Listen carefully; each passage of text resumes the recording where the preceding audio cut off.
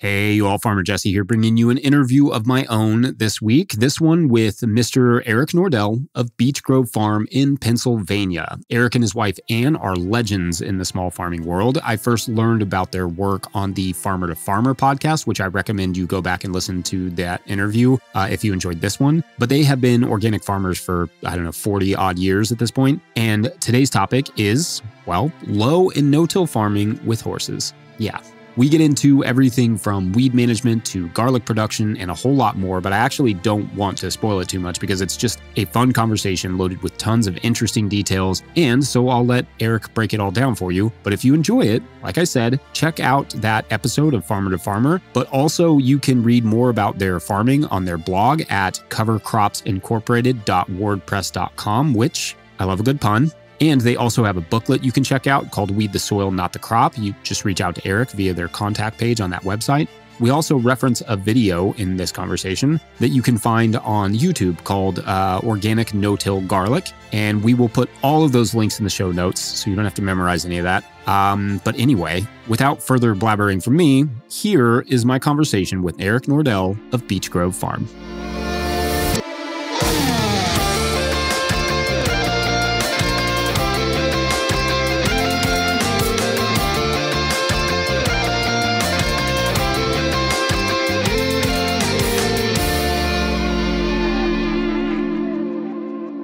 Today's episode of the No-Till Market Garden Podcast is brought to you by High Mowing Organic Seeds.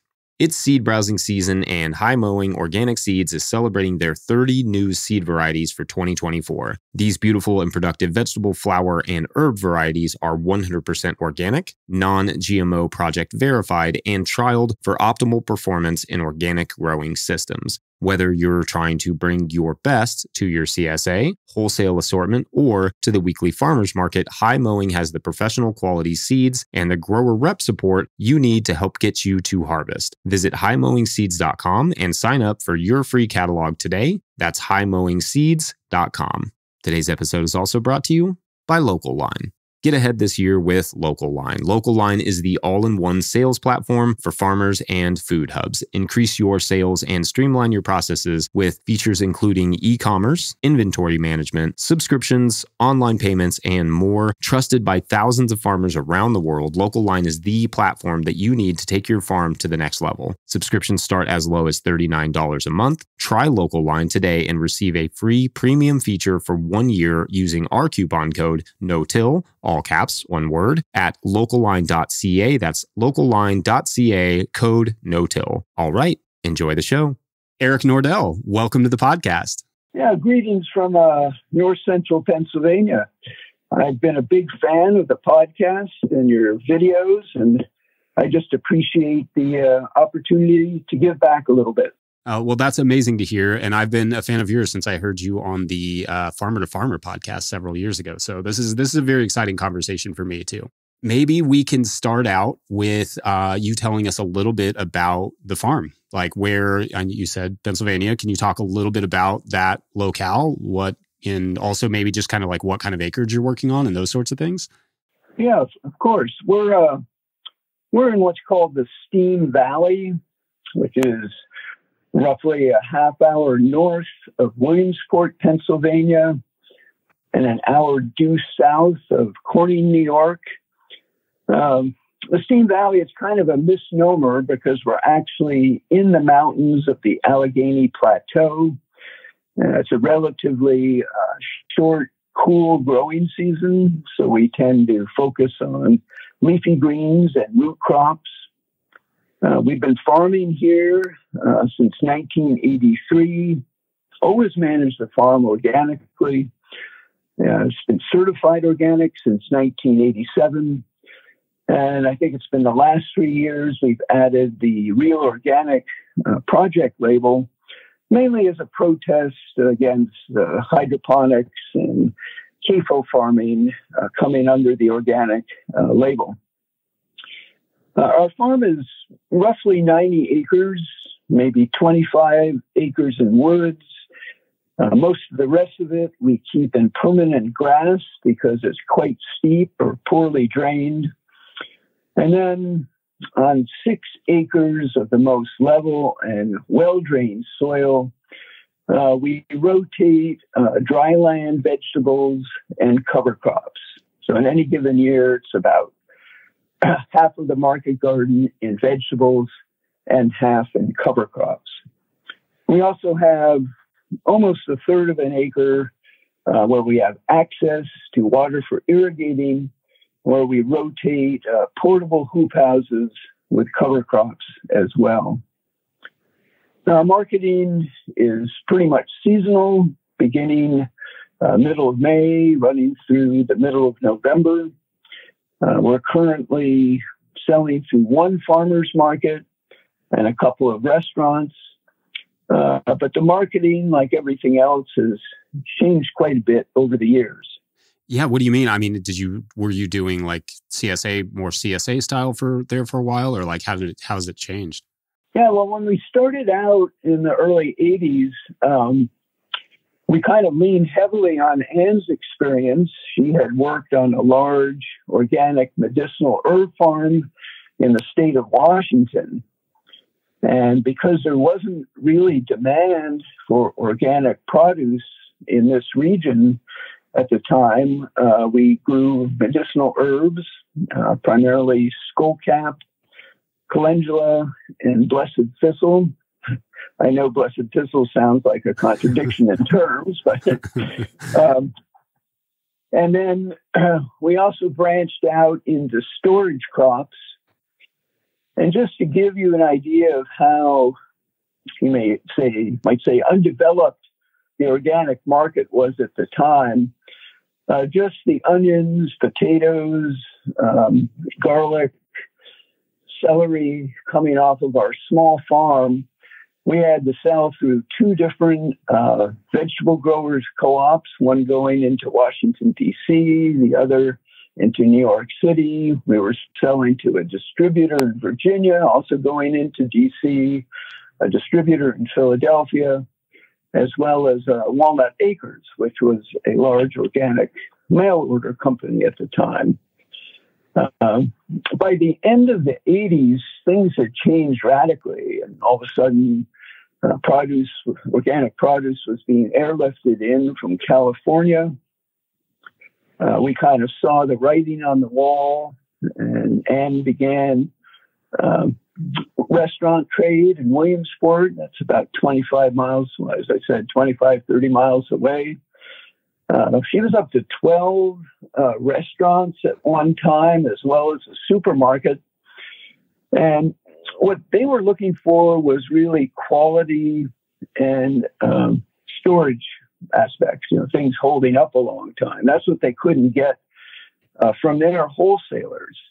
But nothing was advertised as organic or local or anything like that. And we thought for sure there must be a few people in the area interested in that. And so in the early 90s, Anne began attending a farmer's market in Williamsport. We came in kind of with the niche of cool season crops. Most of the other growers were along the Susquehanna River with a long hot growing season, doing a lot of melons and tomatoes and peppers. And that slowly but surely took off. And now over 90% of our sales are through this one Saturday market. So we never did try CSA. We know of a couple of farms that tried it and just never stuck with it. I don't know if it was what they were doing or if this area just wasn't right for the concept. Not too far away in State College, there's several thriving CSAs. So it may just have to do with the people in the area. Sure.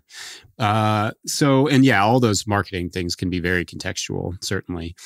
So one of the things that your farm is known for is farming with horses. Can you talk a little bit about how you all got into farming with horses? Yeah, I almost think it's like the way many of us get into organic farming.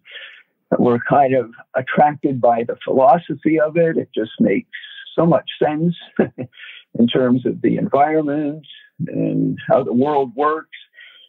But it's not until you actually get your hands in the soil, the opportunity to work on someone's organic farm, that you find out if it's something that you really have a passion for or not. And I think you have to have that to stick with it. And for me, it was the same thing with horses. I remember reading a couple of Wendell Berry's early books where he emphasized how much they completed the cycle on the farm. You know, the farms provide the fertility. You can harvest their fuel that's grown with the sun, and they can reproduce themselves. Yeah, so I decided that this is something I really wanted to do, and I was fortunate to have the opportunity to work first on a Mennonite farm in Lancaster County. This farmer's church, everyone farmed with modern tools, but he chose to stick with the way his father had done it, 100% horsepower. He had also been farming organically for 25 years at the time, so it was just a wonderful education by immersion. There was a young, old order Amish farmer in the area who would come over and visit. And at the end of the summer, he said, "Well, will you work for me next summer?" This is kind of unusual, but he wanted to transition his dairy to organic and thought it would be really good to have someone working with him who valued that rather than just thought of it as extra work. And so that was another amazing experience. And then the following year, I decided to hitchhike my way across the country, working on as many different farms as possible. And many of them were horse-powered farms, either plain farmers or otherwise. And I guess it was maybe a year or so into my trip, I ended up in Washington State, where Anne hired me. And needless to say, that was the end of my journey. But it was very nice. We came back and both worked for the first farmer I worked for in Lancaster County. So she got to see firsthand what I was learning, got a chance to work the horses herself. So we were both really on board when we started farming here in North Central PA. We did have a tractor to start with, and that was mainly to make use of Anne's tractor driving skills. And she didn't tell me till later that she wasn't sure if you could really do it with horses. But I guess she became convinced, and I don't know, after a few years, we were only putting a few hours on the tractor, mainly just for PTO work, such as a chopper to mill the medicinal herbs and for combining oats for the horses. And we decided, well, we're just spending too much on repairs, and we loaned it out and then sold it, and have been doing it with the horses ever since. I think also like organic farming is you really can't just use input substitution. Okay, it's just like you can't just substitute chemical fertilizers with organic fertilizers. You need a whole fertility system to make it work. And same way with the horses, you're not going to get too far if you just substitute horses for tractors. Really have to think about designing the whole market garden to utilize the potential of the horses. And one thing that was very clear to me working on these dairy and field crop farms is the horses were employed year round. I mean, there was always something going on, whether it was plowing or planting, cultivating, mowing hay, harvesting, working in the woods. And that is great for training the horses to have steady, consistent work. It's also the best way to get your return on investment in their feed. Okay, it's feed, or if you want to call it fuel, for a horse is a fixed cost. They have to be fed every day. And Of course, the more days out of the year you use them, the better return you're going to get on their fuel. Kind of the opposite concept maybe with a tractor, where the fewer hours you put on it, the better. Here, it's almost better to maximize the hours with the horses. But when we started growing vegetables, there were only a couple of examples of organic horse-powered farms that we knew of at that time. And they were both using the horses for primary tillage, to form raised beds, and then everything else was hand tools, the planting, cultivating, and harvest. And so we decided, let's try row cropping the vegetables. In other words, growing the vegetables just the way you would plant a field of corn or soybeans or potatoes. And so even crops like lettuce and spinach, we plant in wide rows. We're using a 34-inch row spacing. And we also found that by doing that, the crops really did a lot better without irrigation. When we tried doing multiple rows, inevitably they would run out of moisture before they were up to market size. So that kind of reinforced using the horses and the old horse-drawn equipment, which was all set up for row cropping. And then to utilize them even more, I had mentioned earlier about how we set aside half of the market garden for fallow, that is taking the land out of vegetable production and growing cover crops. Well, planting, mowing, incorporating the cover crops is kind of mimicking what you might think of as the haymaking and field crops on a traditional field crop or dairy farm. So again, utilizing the horses more, in exchange, reducing the weed pressure, so we have a lot less of our own labor to go into things like weed management and fertility building. So that seemed like a good trade-off in our minds. That's great. There's so many fascinating elements in there. A couple questions that kind of came up while you were talking. Are you still raising the oats for the horses, or are you importing some of that, or how's the feed work?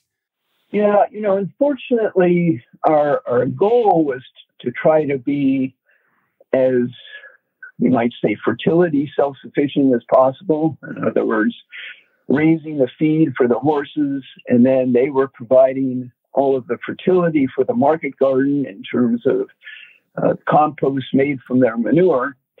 That part of it has stayed the same.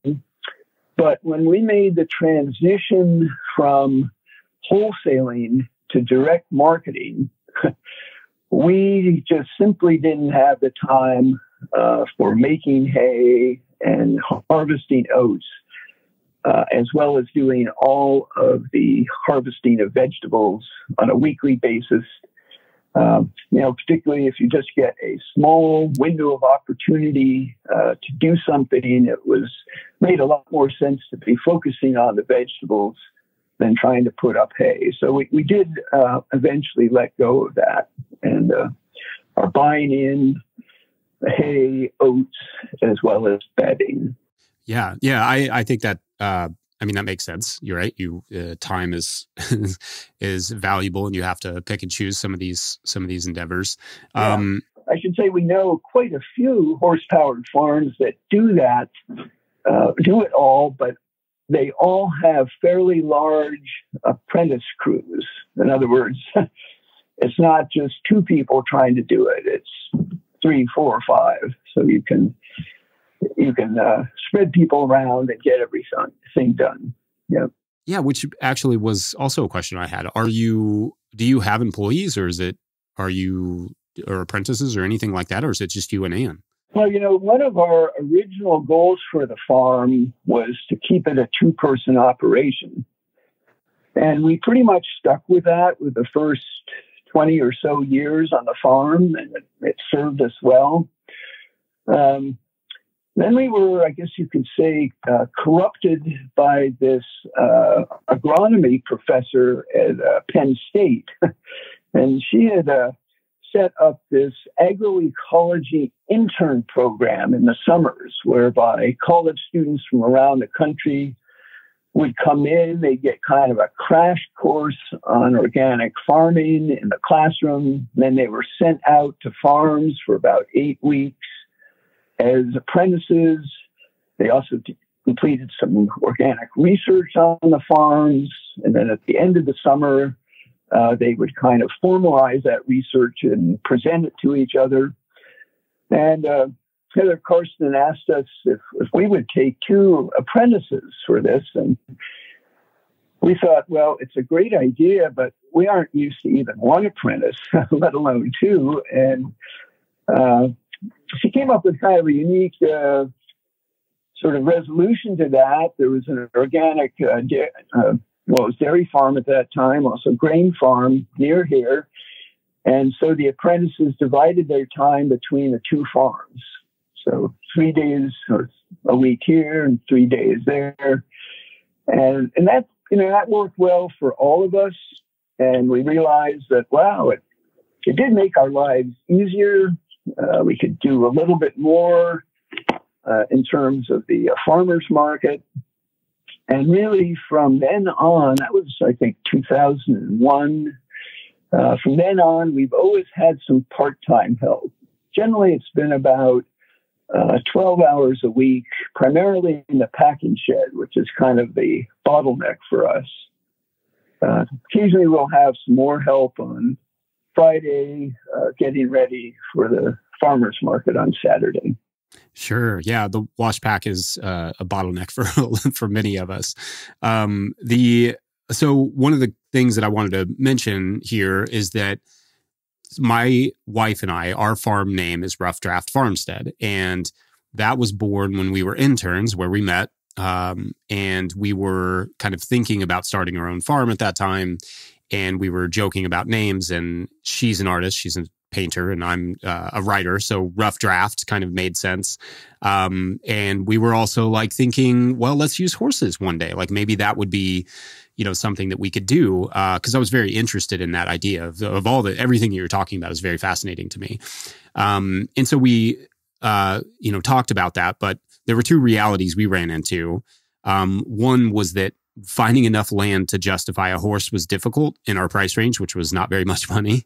And then the other thing that we ran into is we kind of slowly were stopping any sort of tillage. Like we were kind of moving away from any sort of, a lot of groundwork that I had normally associated with sort of draft horses.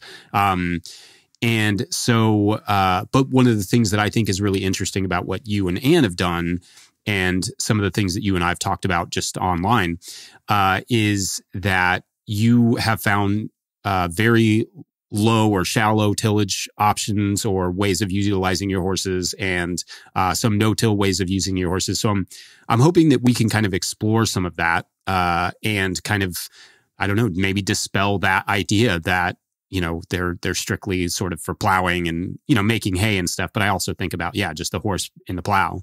So maybe talk a little bit. Wherever you want to start with that, if you want to start with the garlic or if you want to start somewhere else. But I'd love to hear some of the ways in which you've found utilizing horses in sort of that low, no tillage sort of way. Yeah, well, first of all, Jesse, I should say we've had a few rough draft horses, but most of them have turned out pretty well. But, I think there's many different ways of getting into, let's say, alternative tillage, or a kind of broad term.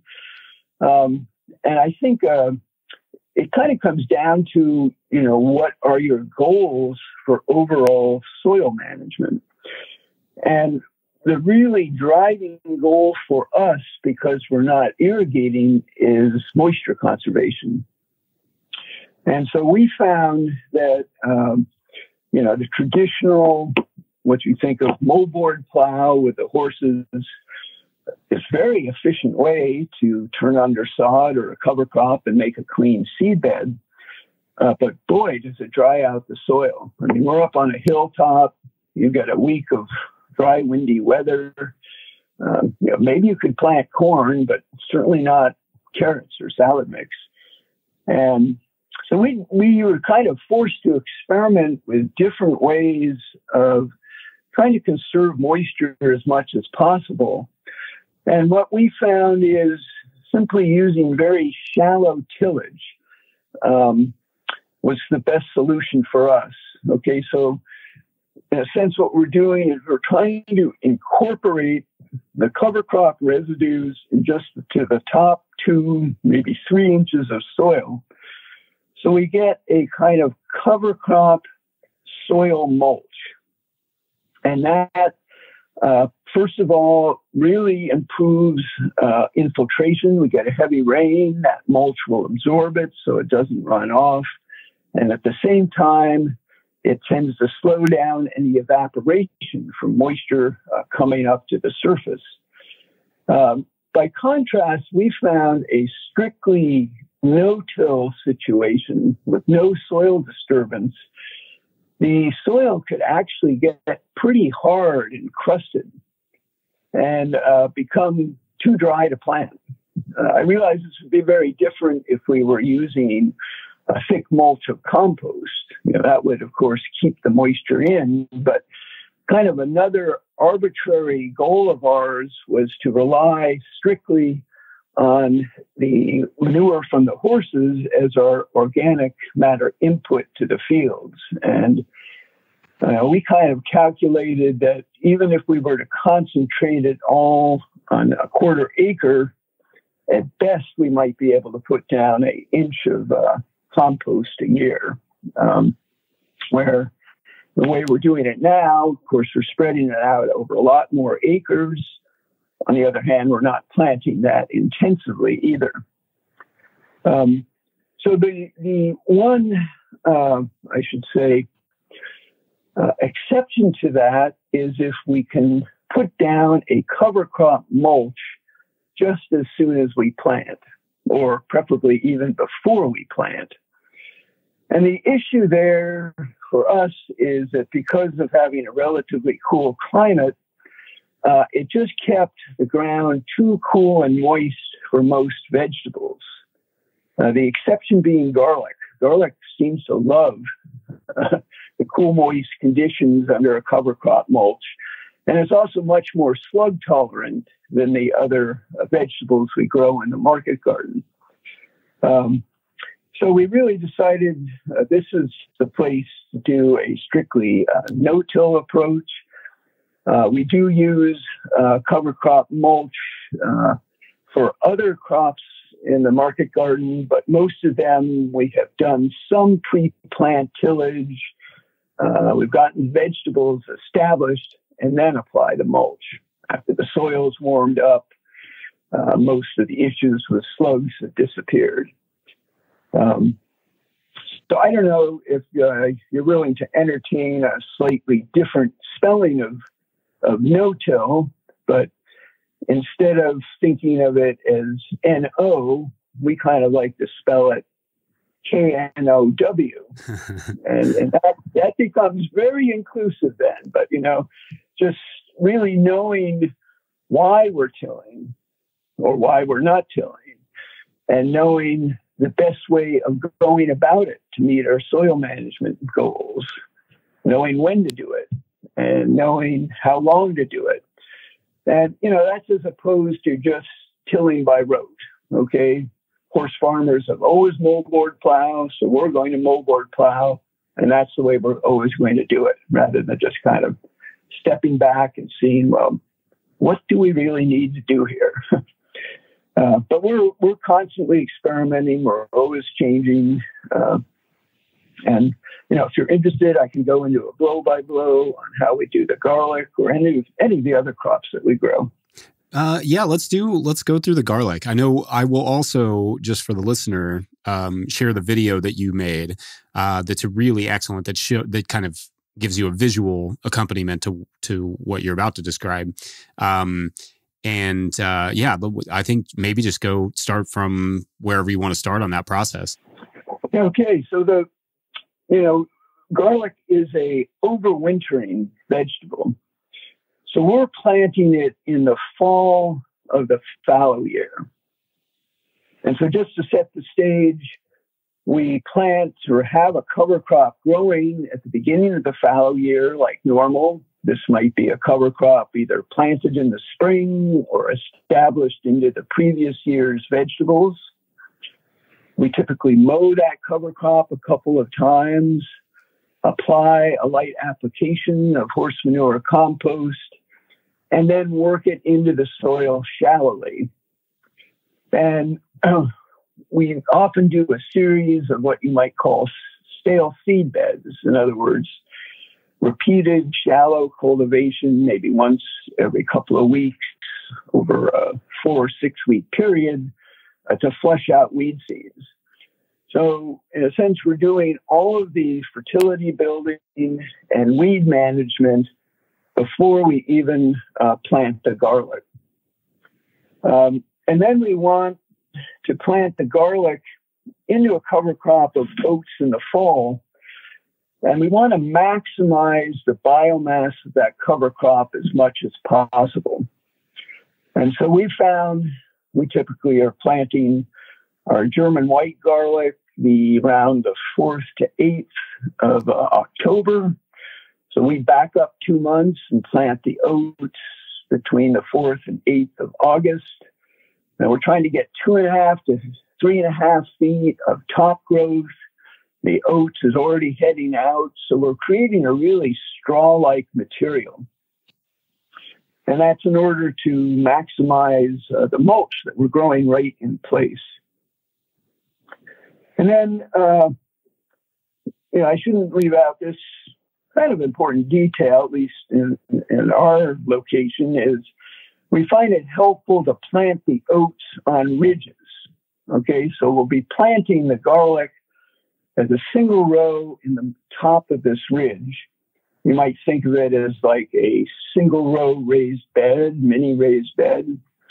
And the benefit of this is it's enhanced drainage and aeration for the crop, since it's going to be under this mulch the whole time.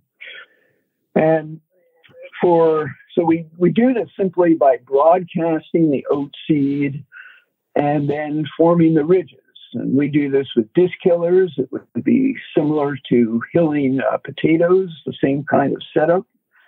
Buries both the seed and it concentrates that shallowly incorporated compost and cover crop residue into the ridges as well. So we get really nice growing conditions there. So when it comes time to plant the garlic, it's simply a matter of rolling it down just to facilitate planting. We use a cultipacker for the job. And then using one of our old horse-drawn cultivators, we open up a furrow for planting the garlic. We just have a coulter mounted in the front. You might think of that as a flat, sharp disc that slices through the residue. And then in the back, a narrow tooth that opens up a kind of slot in the soil. And then we go along and hand plant the garlic cloves. I don't know if it's quite as fast as planting in the tilled soil, but it moves right along. And I should say that is plenty of mulch right there to overwinter the garlic. And part of that is we're planting into this big root system of the oats. And I think that's what prevents the garlic from heaving just as much as the residue cover on the surface of the soil.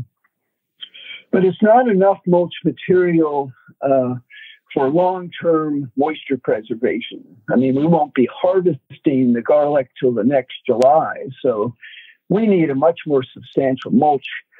And so we plant additional oats on either side of the garlic. So if you were standing, say, at the end of one of our half-acre fields, most of our fields are roughly 60 feet wide by 380 feet long. So you're looking down the length of the field. We would have the garlic planted on these ridges in the middle of the field. On either side, we have oats planted on flat ground. As soon as we planted the garlic, then we mow the oats in these adjacent plots, let it dry for a couple of weeks, and then rake it into windrows right next to the garlic and walk those windrows in to mulch the pathways. So it's actually, we found it's faster and easier than hauling in bales of straw and breaking them up. And that long stem rye, it's very different than, not rye, I'm sorry, long stem oats. It hasn't been chopped up like in a bale. So that it will last a long time. It doesn't break down, doesn't blow away in a hard wind. And we're able to use, our old traditional horse-drawn equipment for this. A sickle bar mower, I think it's over a century old, an old side delivery hay rake. Kind of keeps things simple. So that is basically it for the garlic until we remove the scapes and harvest the crop. Quick question, just like a technical follow-up, was after you put that garlic in, how are you covering the garlic? Like, are you just covering it with the hay, or are you pushing soil back over top of it? Yeah, we are kind of squeezing the soil back over it. Okay, so there is a little bit of loose soil thrown up on the edges of the furrow. You can either just push that back in with your hand and kind of squeeze the slot shut, or our part-time employee of many years, Naomi, came up with this really slick way of doing it. You might have noticed it in the video. She simply just walks along and pushes it together with her feet. No stoop labor necessary. So yeah, that's anything you can do with your feet. Yeah, that's prefer that. My back always prefers that, certainly. Exactly.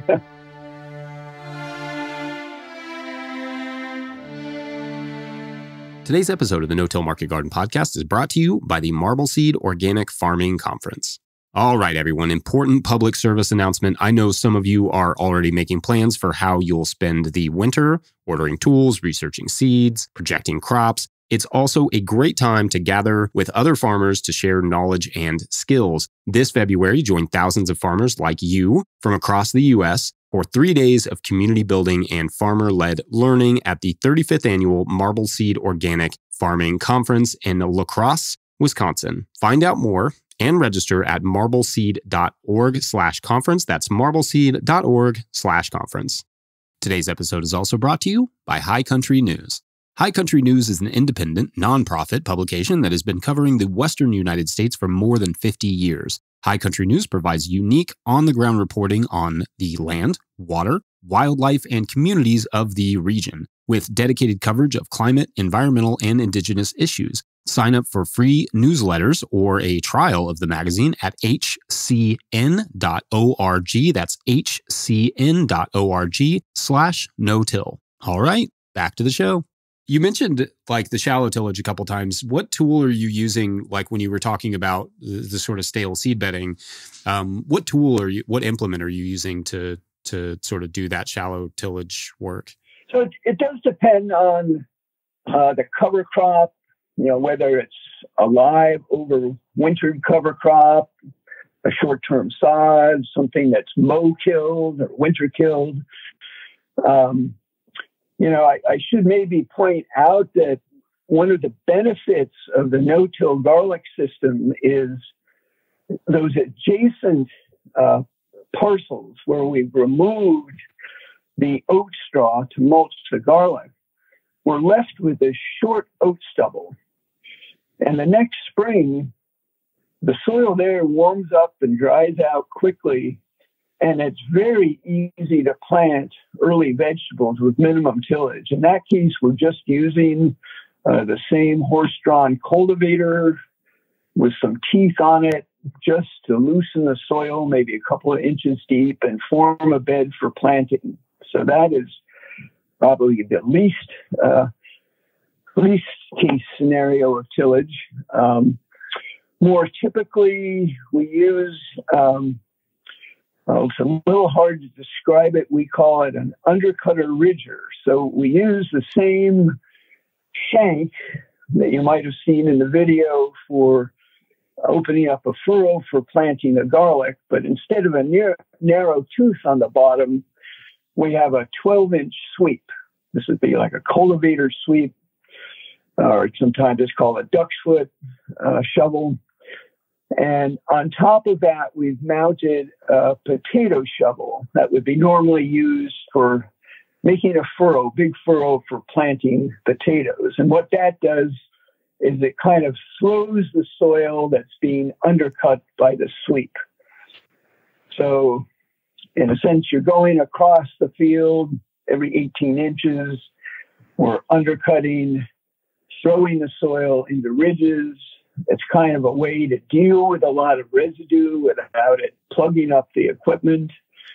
Then we often follow up with a spring tooth harrow, where we've simply spread the teeth farther apart than normal so it can handle a lot of residue, again, without plugging up.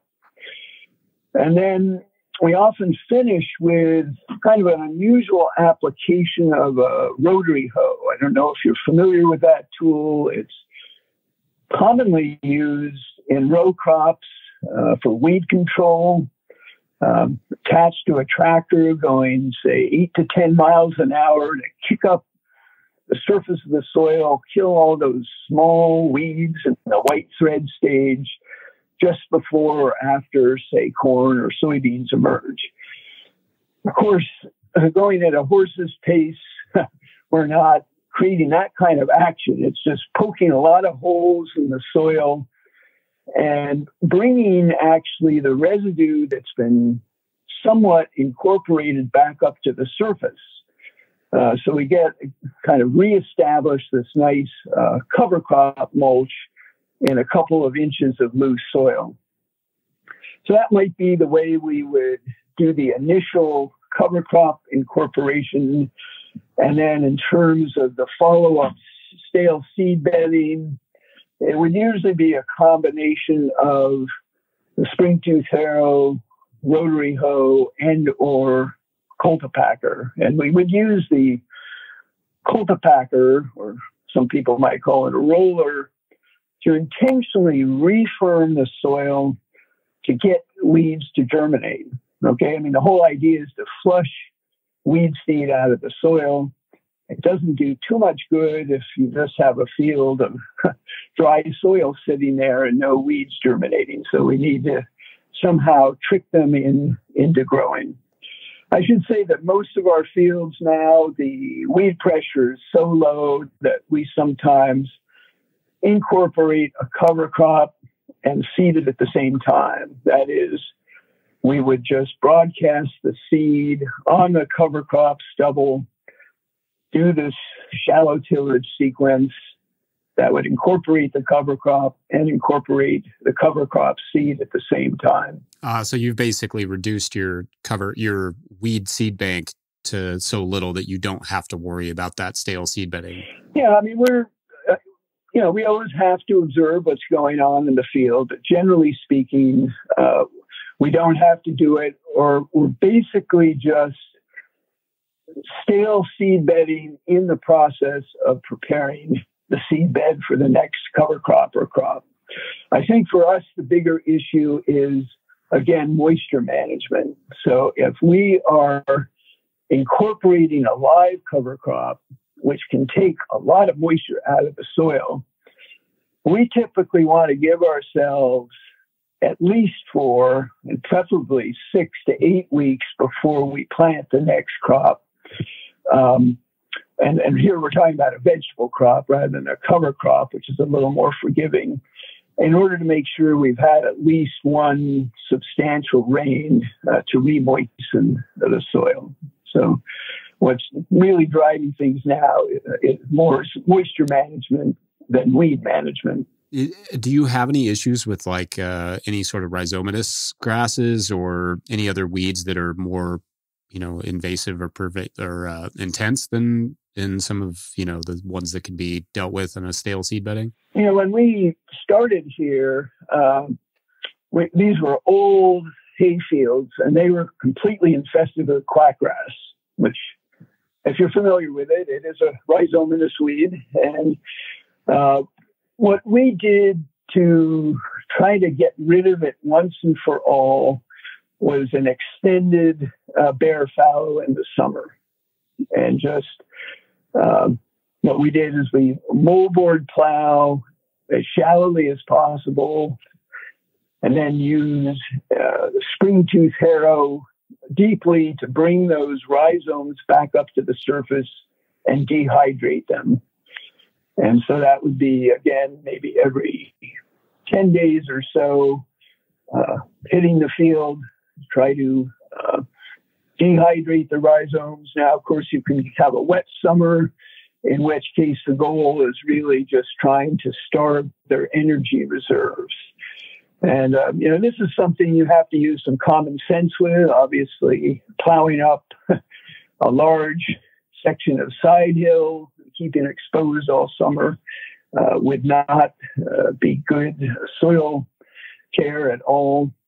But, with a little bit of forethought and keeping the fields a nice size, seems to work pretty well for us. We would always follow that up with a early cover crop or rye or something to rebuild the soil structure after that prolonged tillage and kind of starve any residual rhizomes at that point. We certainly know people that have managed to do the same thing with kind of back-to-back cover crops. So there are many ways of going about it. Quackgrass, of course, is always trying to encroach from the field ends. So we have to kind of keep on top of that. For a number of years in the beginning, we would manage what some people call as a weed moat. In other words, keeping a tilled area all around the perimeter of the fields to prevent that encroachment of weeds. We ended up finding that was a soil erosion hazard because for the most part, we manage things that there is no erosion happening in our fields, but water may still run off, hits the field end, and then goes down the field end. Well, if you have a long run of bare soil there, that's where we will get gullies forming and so on. And we just didn't want to contend with that. So we just do strategically, in a staggered way, we will work the field ends as necessary. And sometimes we'll just do it by hand if we don't think tillage is acceptable to use. Yeah, the weed moat. I like that. I've not heard that phrase. So one of the things I think is interesting and that we kind of mentioned is the idea of using these horses in this fashion of lower reduced tillage ways. Are there other examples that you've seen of sort of using horses that way of not just going straight moldboard plow for everything? We didn't know of many examples starting out. But, it's interesting. One of the reasons we were attracted to this particular area is there was a small Amish community here, and they were great neighbors, always helping us out, sharing equipment, loaning us a horse if we needed. Sometimes we would milk their cows when they were away. So that was just a really nice arrangement. Unfortunately for us, their community never grew to the point that they could stay here, and they eventually left. But the one farmer was kind of ahead of his time. This was back in the 80s, and he got into using a large offset disc for all of their tillage. So, again, you're working the soil maybe 5 or 6 inches deep, but keeping all of the corn stalks, oat stubble, whatever, in the surface of the soil. And he at one time he and his family were farming 3 farms, which was a lot to do with horses. And one of the benefits for him was time saving. He would put 9 horses in this offset disc and could cover probably 3 or 4 times as much ground as if he was moldboard plowing with the same number of horses. And I would say a little bit later than that, I became aware of different plain farmers in certain communities that were getting into no-till, but this was all chemical no-till, plant and spray. On the organic side, I do know a couple of farmers. I'm sure there are many more. I'm kind of out of the loop, so I don't want to give the impression that there's only a few of us doing it. But one of them, from moderating the EFAO session on large-scale organic vegetable farms, and that's Ken Lang in Ontario.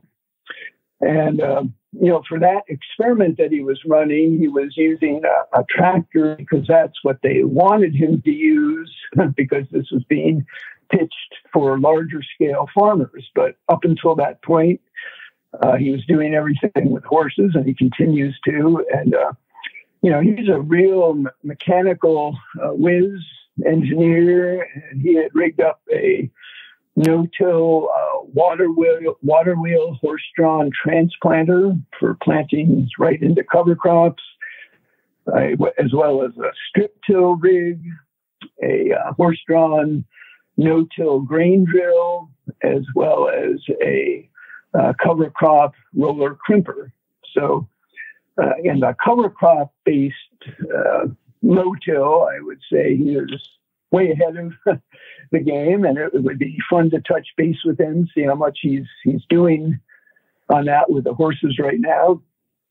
On the other side, which might be much more familiar to many of your listeners, is what Stephen Leslie in Vermont is doing with a deep compost mulch intensive vegetable system.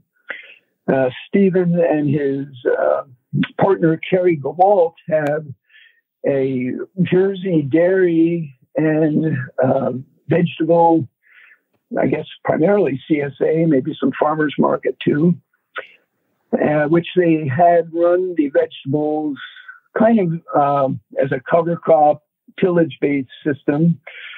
And then very convicted about concerns with climate change and trying to capture soil carbon, kind of switched overnight to the no-till compost mulch system, used the horses to prepare the land and form permanent raised beds, and then to apply the compost. Simply, with a tractor and spreader, you can just creep along to put down a heavy load of compost.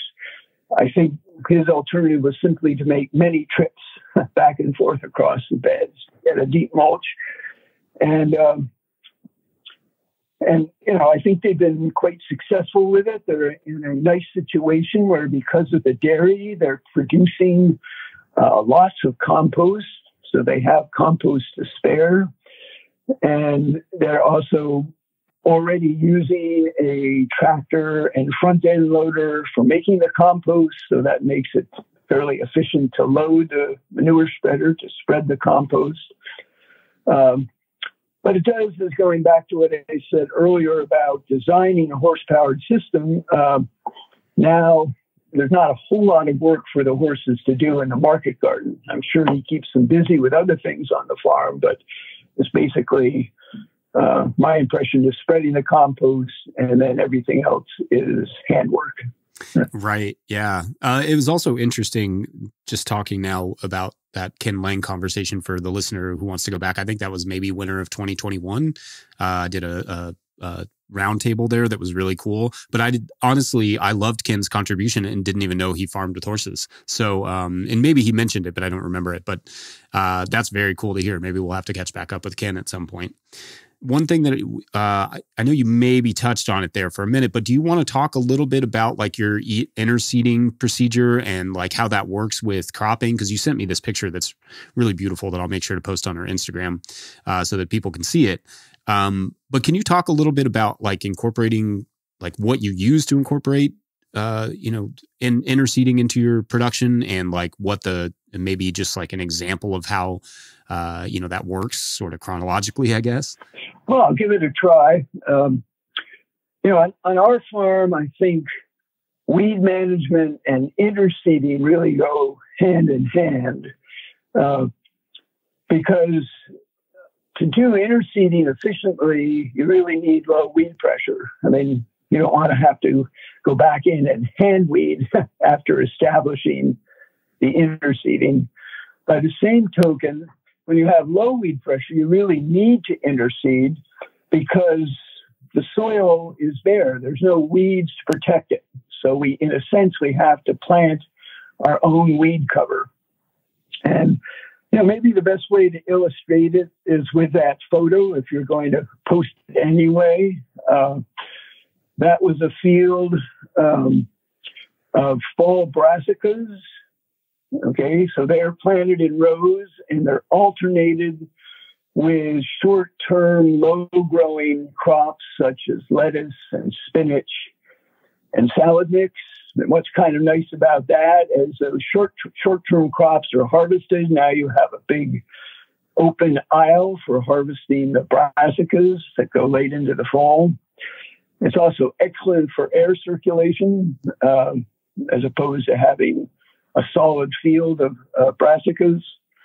But in terms of the interseeding, you have to visualize all of these crops are planted on 34 inches rows, rows 34 inches apart. And we're going to come back and seed the row middle, the pathway. Typically, with that scenario, it's 3 to 4 weeks after transplanting the vegetables. And in this case, we set up our cultivator. We typically cultivate our crops once. That's partly to loosen the soil, to slow down evaporation. And it's also to loosen the soil and the pathways for direct seeding the cover crop. Because we're using a walk-behind seeder, and that's pretty hard to no-till. I mean, it's hard to go through a firm soil. So our cultivator is set up so that there is a tooth that lines up with the middle of the pathway. That's leaving a loose, open furrow, which we can just put the walk-behind seeder in that and walk it up and down the rows. It's fairly fast and easy to do. In that case, we used a Planet Junior. We've also used a Jang. The Jang is really nice if there's a lot of residue, but we found it only puts the seed maybe a ½ inch deep at the most. And if we're in kind of dry soil, and you can imagine the pathways are not a fine seed bed like where we planted the soil. I mean, we've been walking there and running over it with a cultivator. So the Planet Junior, we can get the seed in an inch or two, maybe not 2 inches, but an inch and a half deep, which, ensures germination in dry conditions a little better. So I think that's about it. We're row cropping the vegetables, and we're also row cropping the interseeding. But as you saw there, the rye, when it's planted at the end of the summer, stays low growing, but it really stools out. So I would say that we planted the brassicas, thinking we interseeded around the second week of August, and that photo was the middle of September, so maybe a month, probably 5 weeks later, it's already stooled out and protecting maybe a third of the bed. You have the vegetables covering most of the rest of the bed, so we have pretty good cover at that point. And of course, the roots are right where it's most erosion prone. In other words, the pathway is just slightly down. It's just a little bit of a furrow. Can't really call it a raised bed there, but the pathway is a little depressed. If we get a heavy rain, that will act like a gutter where the water wants to run off, and that's where we want to focus our protection. Another one that we like quite a bit is hairy vetch. That would be more for June or July interseeding. And, when it's planted by itself that time of year, it lays flat on the ground. There's nothing for it to grow up. Like, typically it's planted with rye and then it crawls up the rye. So this makes this beautiful mat right over the pathway. So it doesn't interfere with the crop or for air circulation or for walking through to harvest. The only thing is that eventually the vines will start to grow into the cash crop. And if it's a longer term crop, we actually will trim back the vines using disc killers or coulters. Again, all we're trying to do is just slice through the vines on either side of the row to prevent them from growing up on top of the vegetables. And that, it requires setting up the cultivator to do it, but it's much, much faster than trying to mow or weed whack a seeding of clover or something like that in the pathways. We've also used buckwheat if it's a short-term vegetable. The vegetable comes off and then the buckwheat comes into bloom. It's a nice way to get a staggering kind of insectary effect across the market garden. And crimson clover in the fall is another nice one as well. I don't know if you would have caught this in the garlic video, but when we're talking about the cover crop at the start of the fallow year, one option was cover crops interseeded and overseeded in the preceding year's vegetables. In that case, it was fall crops, kind of like what you saw in the photo today. And so if you can imagine the next spring, you have these rows of crimson clover greening up. Most of the vegetables, have died back over winter. And if we don't want to work it up at that point, we simply frost seed. So in that particular case, we frost seeded, I think it was Italian ryegrass and red clover. And so that will fill in.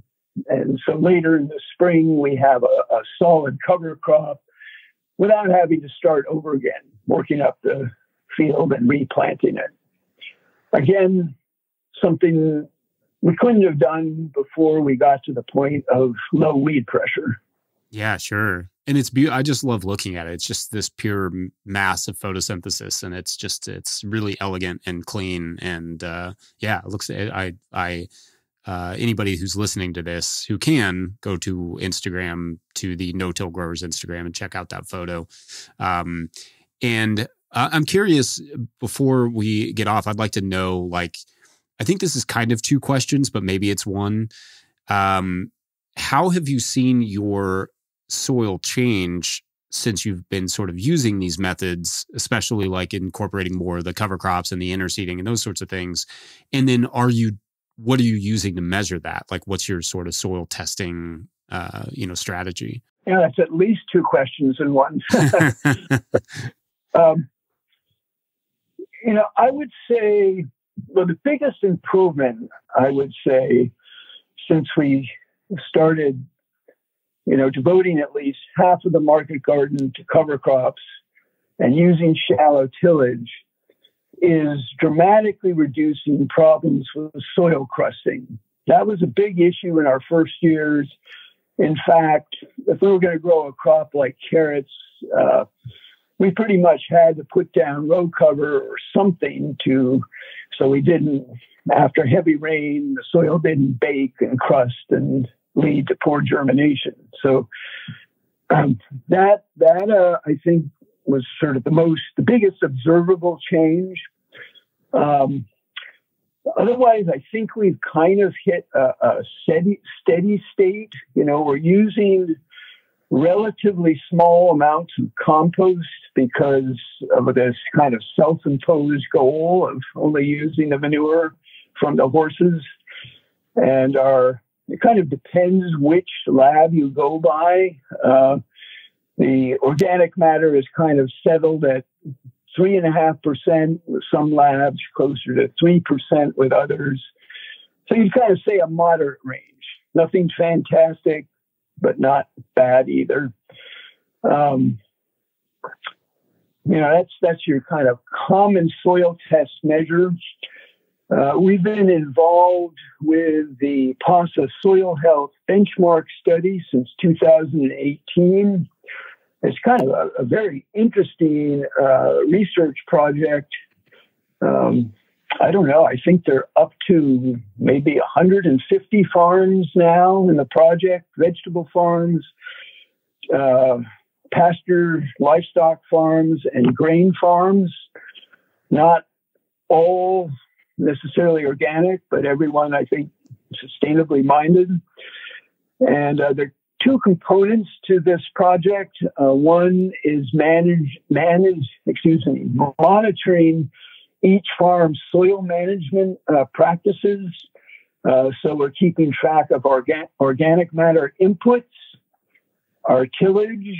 We have to record each type of tool used and how often, and then they come up with a tillage index for that. And then they're also looking at the days of live cover. Okay, so that's from when you plant to when you kill, whether it's a vegetable, cover crop, or sod.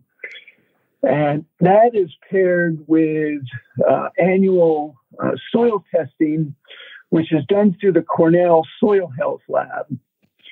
And I think they call that soil test the Cornell Assessment of Soil Health, or CASH for short. And there are 10 components of that. Well, actually, there are 12, but PASA is not using the compaction measurements because that requires a soil penetrometer, and you really need the same soil moisture conditions on every farm to make a comparison. So they decided not to get into that. But there are physical aspects of soil health, such as aggregate stability and available water capacity. There are biological indicators, such as organic matter, soil protein, respiration index, active carbon. I can try to explain these things to you if you're interested. And then there are the basic chemical ones that most of us are familiar with, like pH, phosphorus, potassium, minor elements, and then an overall score. And there are two ways that this is rated. First of all, there's a benchmark comparing your farm results to all of the other farms in the Cornell database. Okay, so that would be grain farms, dairy farms, orchards, backyards, gardens. And the comparison is made just with the same soil texture. Okay, so I think according to their test, our soil is rated as a loam. So you'd be comparing, say, organic matter levels with all other farms with a loam soil texture. That's because, it's harder to maintain organic matter with a sandy soil than a loam soil, and it's harder with a loam soil than a clay soil. So it's a way to make a fairer comparison. And then for the PASA study, then you're also comparing those results with all of your PASA peers. Okay, so you can see how you're ranked with the other vegetable growers in the study. So I guess just to hone in on maybe our best and our worst results, where we have consistently done well is with active carbon. And active carbon is that part of the organic matter in the soil that's a readily available energy source for the biology. That's what the microbes can eat. and do their thing and release nutrients. And not surprisingly, because we're adding, consistently adding fresh cover crop residues, our active carbon tends to be in the optimum range. Okay, Cornell gives a rating from 0 to 100. 80 to 100 is optimum, 60 to 80 is excellent, and so on down to 0. So that was kind of reassuring. What was actually kind of devastating for us to find out is our aggregate stability has consistently been low or very low. That is, around sort of 10 to 20. And we just assumed with the cover crops and the root systems, that would, maybe not be high, but would be kind of in a average range. And also just to look at our soil when we're getting ready to plant, there's beautiful crumbs in it. People have often remarked on it. But, the aggregates we're measuring are kind of microscopic. They're smaller than the crumbs we tend to see just picking up the soil in our fingers. And, that's kind of, how would I say, we're maintaining good production and planting conditions despite this, but this is obviously an area where we could improve. And, it's given us, we're 40 years into this, you kind of get complacent with your system. It's kind of given us incentive to try new things. And I think probably what's going to help us the most is including more short-term or preferably long-term sod in the rotation, rather than just a 4 to 8 month cover crop going a year and a half to 2.5 years. And we're kind of changing things around a little bit so we can do that. In some cases, going with a 2-year sod and then maybe 1 or 2 years of vegetables. And that's a little bit easier for us to do because as we get older, we're slowly scaling back our production. So we actually have a little bit more room that we can set aside for cover crops and maybe squeeze in here or there a 2-year sod rather than just the year of annual cover crops. Eric Nordell, that was amazing. I really appreciate your time and chatting with us and sharing all this amazing stuff you have going on.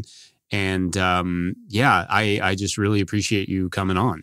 Well, thank you, Jesse. And as I said at the beginning, I love the podcast and the videos, and it's part of our journey of always learning from others. So it's just been wonderful. I can share our little experience going on here. All right. Well, once again, I appreciate your time. Thank you so much, Eric. And I'm sending my best to you and Ann. Well, thank you. And it's been wonderful to talk with you. All right. I hope you enjoyed that episode. By the time you hear this, I will have wrapped up the Oak Conference here in Kentucky, and I'm sure it was awesome. It always is. Next up, I am super excited to be doing a Nerdy Farmer Jesse workshop in mid-February with Dallas Inner City growers. Check the show notes for details on that. I don't get to Texas very often, so come hang. I will also be at the Marble Seed Conference in Wisconsin towards the end of February, but not presenting there, just hanging out, repping the No-Till Growers brand, trying to learn more about what it's like to farm in that region as well. I will also be at the Organic Growers School outside of Asheville, North Carolina in March, and I thought that would be the last one, but I will actually be in Riverside, California for the Grow Riverside and Beyond Conference in early April. So that should be a blast, and the last one, I think, but we'll see. All the links for those in the show notes, and also linked in the show notes is our shop where you can find my book, The Living Soil Handbook, and hats and other merch. Those things help to support our work. Alternatively, you can join the hundreds of donors who support us at patreon.com/no-till-growers, and who just this week learned of a bunch of new discounts from various companies on seeds and footwear and all sorts of other goodies. So not only can you support our work, but get a sweet bonus in the process. But that Patreon page is the absolute lifeblood of our work, and at a certain level, or if you just just bump up from one level to another, you get a shout out on the show. So big shout outs this week to Chris Yates, Sean at All About the Garden, and Stephen Smith. Huge shout out to everyone who supports us in whatever way that you can. You all are amazing. Otherwise, thanks for listening. We'll catch you next week. Bye.